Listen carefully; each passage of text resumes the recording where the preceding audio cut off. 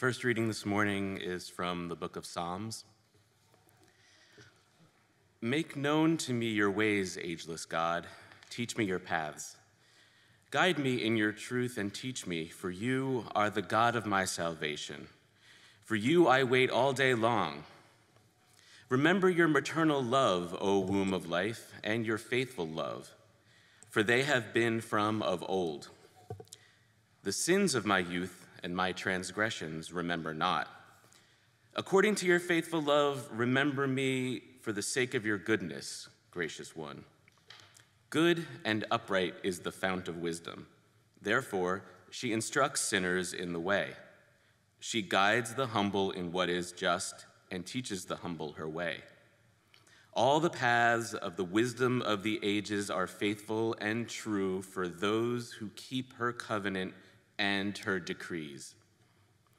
For your name's sake, loving God, pardon my guilt, for it is great. Who are they that revere the Holy One of old? She will teach them the way that they should choose. Our second reading this morning is from the Gospel of Mark. Now, Jesus went out again beside the sea, and the whole crowd gathered around him, and he taught them. As he was walking along, he saw Levi, son of Alphaeus, sitting at the tax booth, and he said to him, "Follow me." And he got up and followed him.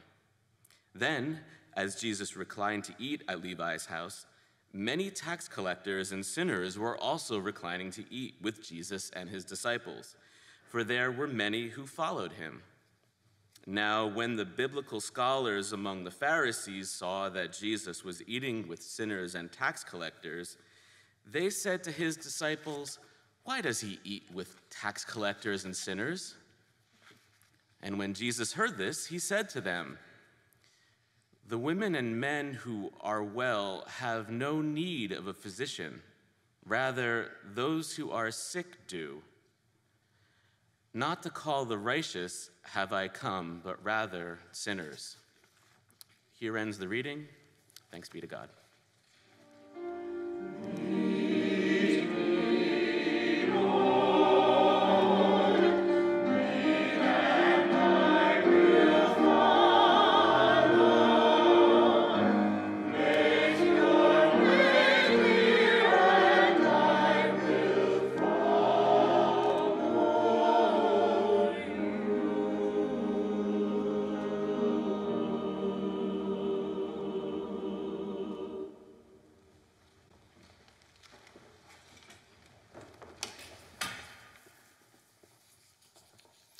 Will you pray with me?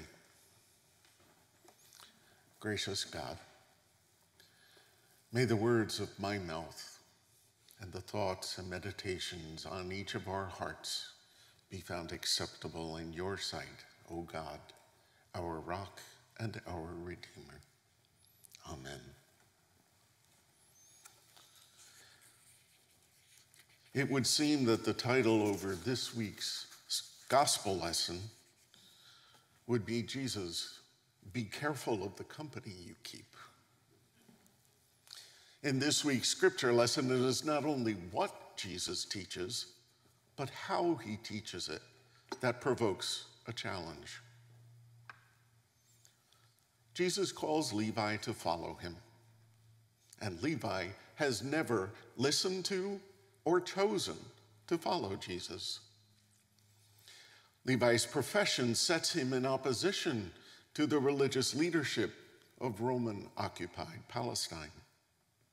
He is found, most likely, sitting in one of the tax toll booths located along main highways or at bridges and waterways where customs were collected for the regime of Herod Antipas, a client king, a puppet king, serving at the pleasure of the Roman Empire.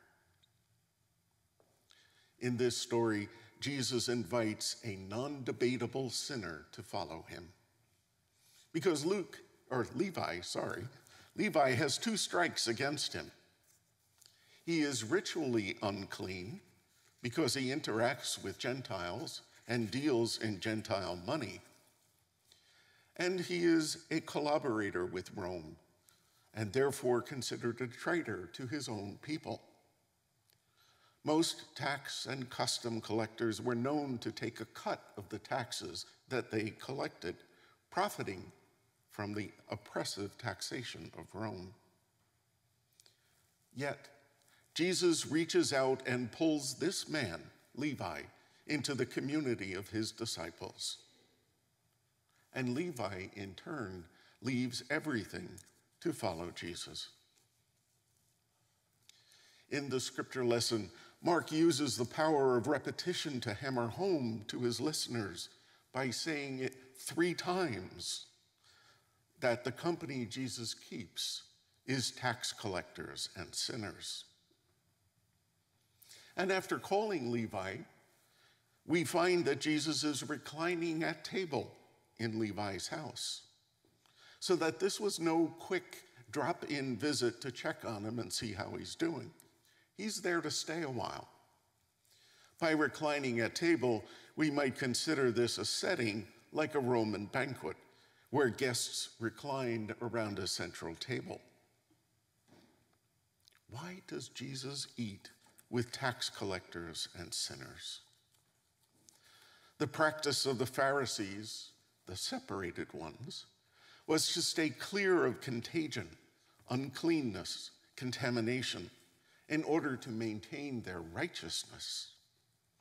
By contrast, what Jesus is doing here is to associate directly with that contagion, that uncleanness, dining with tax collectors and sinners.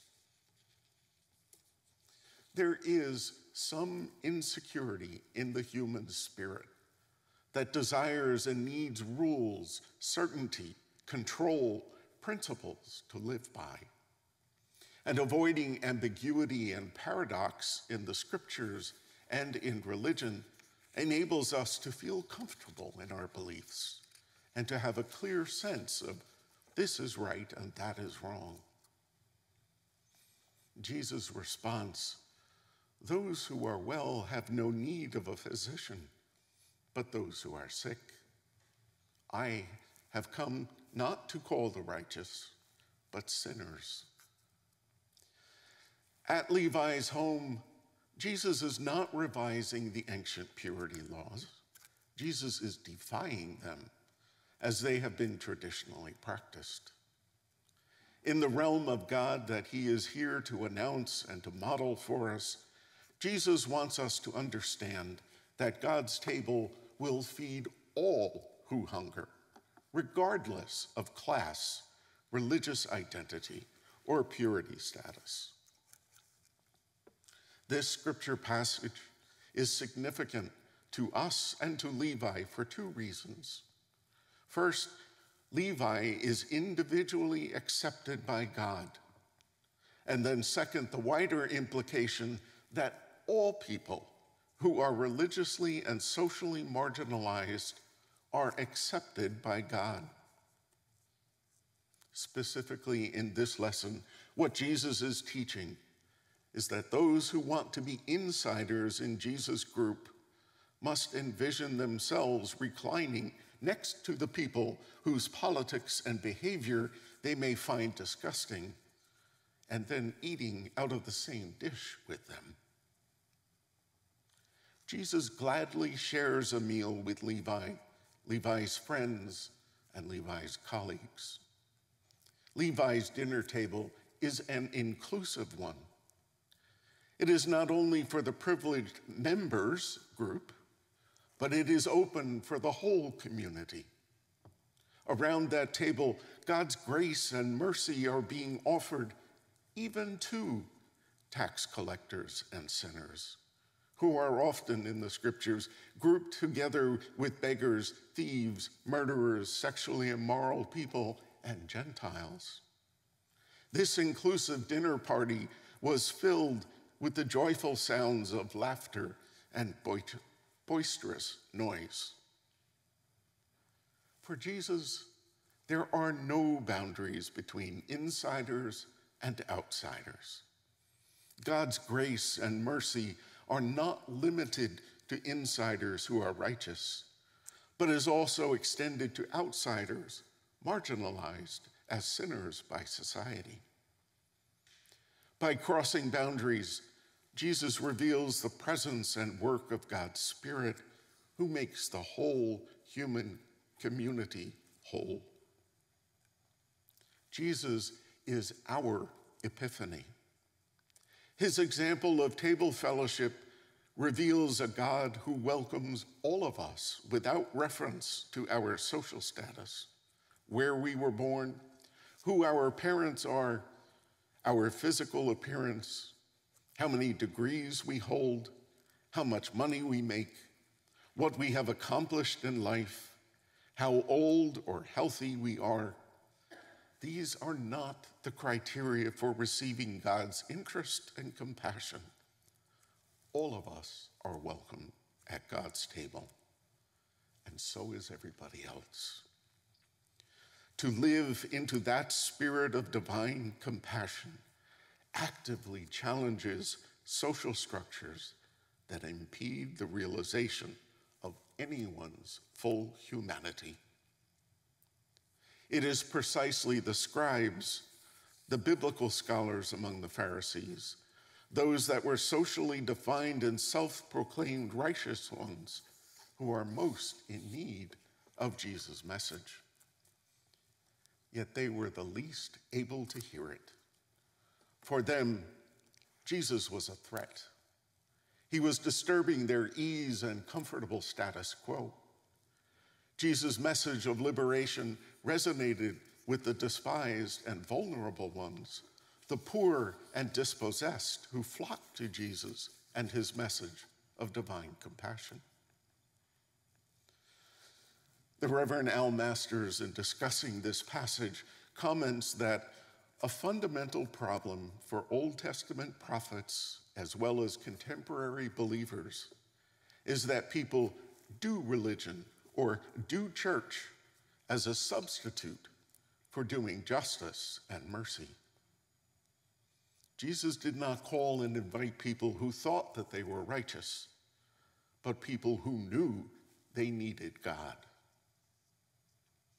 And just as Jesus' call of Levi and his eating and associated with tax collectors and sinners created tension and challenge for the biblical scholars and religious establishment of his day, the Reverend Dr. Martin Luther King Jr., whose birthday we celebrate with a national holiday tomorrow, did the same for the United States of America.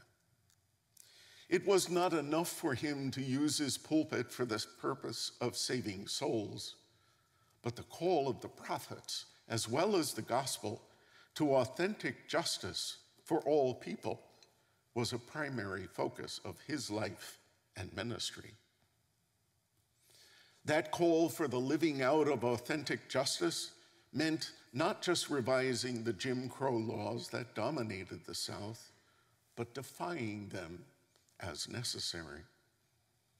Whether the issue was a seat on a bus wherever one chose to sit, or the right to vote as a citizen of the country is entitled to do, or the right to use any public water fountain, swimming pool, bathroom, lunch counter, unmolested and without danger of physical harm or being lynched, Dr. King and the Southern Christian Leadership Conference that he helped found worked tirelessly to improve the lives of America's Black citizens. Dr. King called on America to live up to the principles enunciated in our Declaration of Independence, that all men, women, and children, regardless of the color of their skin, were created equal and endowed by their Creator with certain inalienable rights. He reminded everyone, from the president, Congress, senators, down to ordinary citizens, that America had not yet lived up to that potential. In fact, he reminded us America was failing its Black and brown citizens, and he was reviled for it. Dr. King also called the church to account for its silence. Many of us know of his letter from Birmingham jail that he penned in April 1963. That may be his most well-known call to America's clergy. But I found a speech he gave to a conference of religious leaders in May 1959 to be as compelling, and a call to the wider church also to get involved. Dr. King was invited by then Vice President Richard Nixon to discuss how religious leaders might support President Eisenhower's Committee on Government Contracts in advancing its program of elimination of discrimination in employment in government contracts. Some of us may be uncomfortable when the church becomes involved in public policy discussions. Dr. King, however, was not asking for his own or his National Baptist denomination's beliefs to be written into the laws of the land. Rather, he looked at the problem of discrimination as not merely a political issue, but a profound moral issue. Dr. King regarded the church as the guardian of the morals of the community.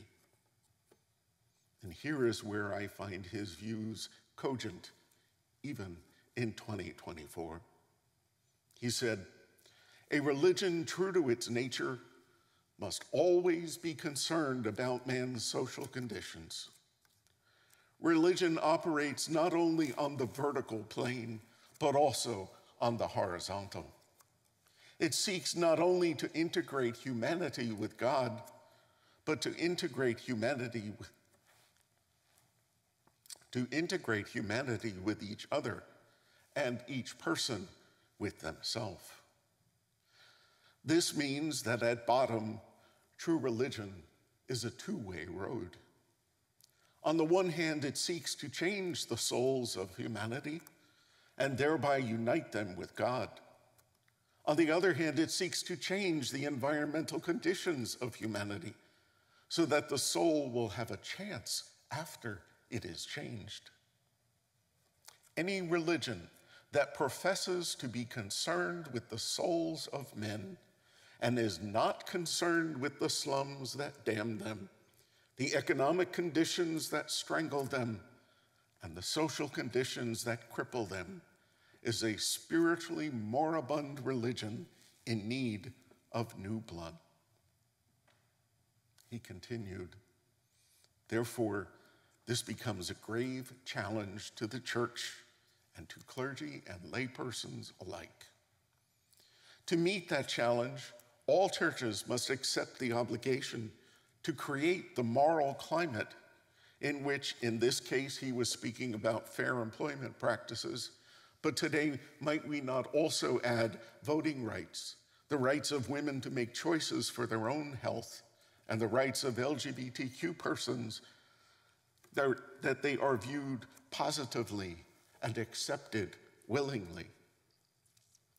We must utilize," he said, "the vast resources of the churches and synagogues for the many educational functions they can employ and for which they have highly developed skills, facilities, and experience.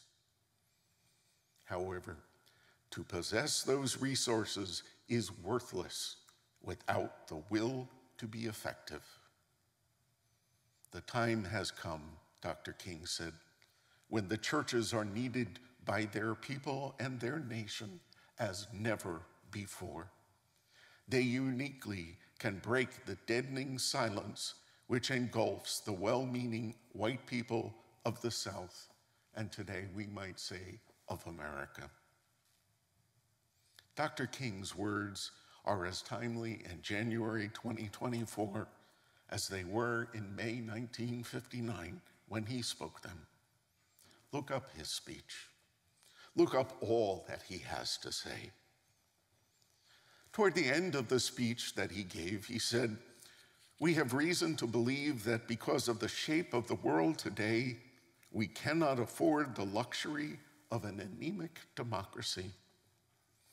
Speaking to the gathered clergy in the room, he called them to work assiduously and with determined boldness to remove from the body politic the cancerous disease of discrimination, which is preventing our democratic and Christian health from being realized. Friends, we are called by Jesus himself to give up our socially constructed security and to go in search of others who are in need.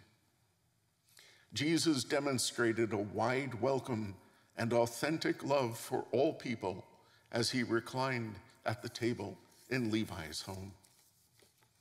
Dr. King challenged us to make that dream of American democracy a reality, that all were equal, all were deserved at the table, and his dream remains unfulfilled. In closing, I will quote what he called his dream in that speech: a dream of equality of opportunity, of privilege and property widely distributed, a dream of a land where men will not take necessities from the many to give luxuries to the few, a dream of a land where men do not argue that the color of a man's skin determines the content of his character, where they recognize that the basic thing about a person is not their specificity, but their fundamentum. A dream of a place where all our gifts and resources are held, not for ourselves alone, but as instruments of service for the rest of humanity. The dream of a country where every person will respect the dignity and worth of all human personality, and humans will dare to live together as siblings. That is the dream. Whenever it is fulfilled, he concluded, we will emerge from the bleak and desolate midnight of man's inhumanity to man into the bright and glowing daybreak of freedom and justice for all of God's children. Beware the company we keep. May we make trouble. May we make good trouble. Amen.